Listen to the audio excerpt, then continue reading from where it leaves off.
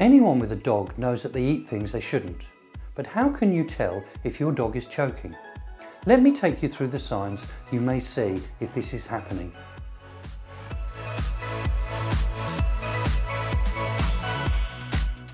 One of the first signs is usually they will be pawing at their snout. They may start to prance with an arched back. You may hear gagging sounds. They will start producing thick drool. Should you see any or all of these signs, then you must act immediately.